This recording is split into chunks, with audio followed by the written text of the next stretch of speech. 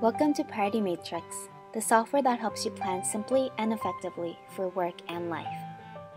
This video is made to get you up and running. Let's get started. This is the Priority Matrix interface, and this is the Projects bar. Here you can see a list of all your projects and quickly switch between multiple projects. To add a new project, select the plus button on the bottom left, which will give you choices between the multiple templates available. For this video, I'm going to select the Eisenhower matrix, which allows me to organize my items by importance and urgency. Type to rename your project. If you decide to rename your quadrants, double-click on the quadrant title. If you want to change your quadrant colors, click on these small squares to bring up a customizable palette, or press the color icon in the quadrants area. To add tags to the project, click the tags bar just above the quadrants and add keywords to distinguish this project.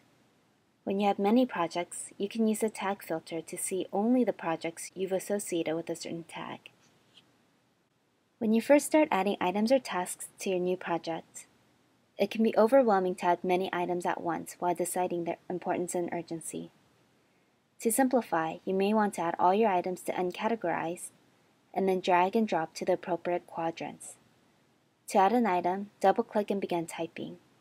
When you add items, the details bar will show the selected item and allow you to add icons, stars, completedness, effort, or the estimated time needed, notes, dates, feed, files, and assignees, which we'll cover later in the video.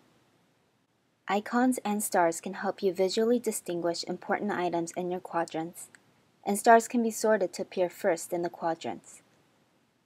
If there are files associated with this item, you can upload them by clicking the Files tab, and then the Upload button.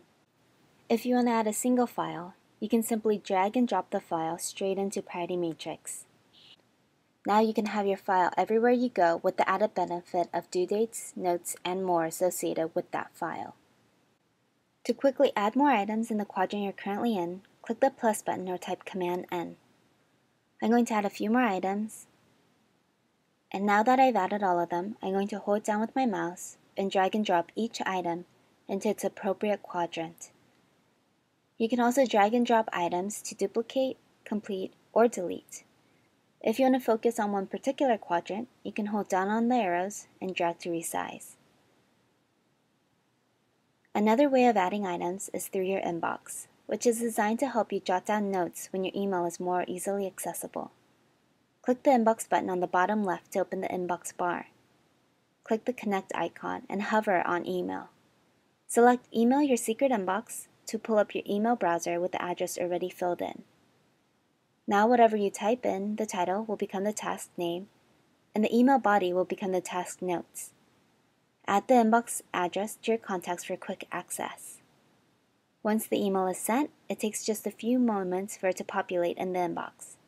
Hit the refresh button and drag and drop into the quadrants. Each item that is sent using the inbox will have an envelope icon to show that it was an emailed item. To explore the team aspects of Priority Matrix, click the Team button on the bottom left. Here you can invite teammates to specific projects, change or hide your avatar, and see your project feed. To invite project teammates, which are collaborators on the project level, click the New Team Member button.